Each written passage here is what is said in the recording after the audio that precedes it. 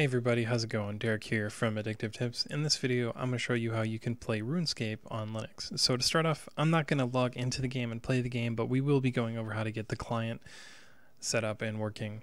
You can't log into the game because I don't play Runescape. I used to, long time ago in grade school, but I don't anymore, so I don't have an account.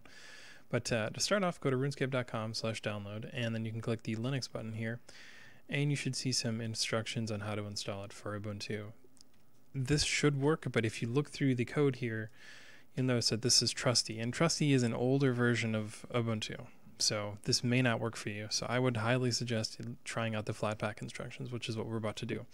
So to do that, open up a terminal, go to flathub.org, search for Runescape. From there you can see the Runescape application. You can scroll down and copy the command right there. Do sudo and do attack Y, enter your password.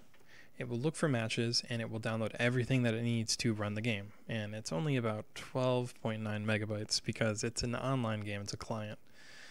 You can open up your app menu, search for Runescape, open it up, and the game will open and it'll download everything it needs. So everything you need to use the game is stored in this cache folder in the user settings folder.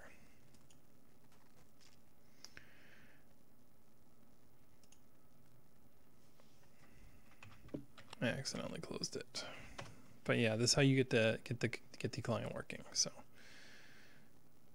it updates the graphics settings. You can click the maximize button, and it will automatically do everything it needs to do to get you working with the game. So this is how to install the Runescape client.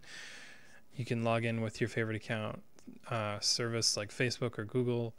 So I hope this was helpful, guys, and I will see you in the next video. Have fun.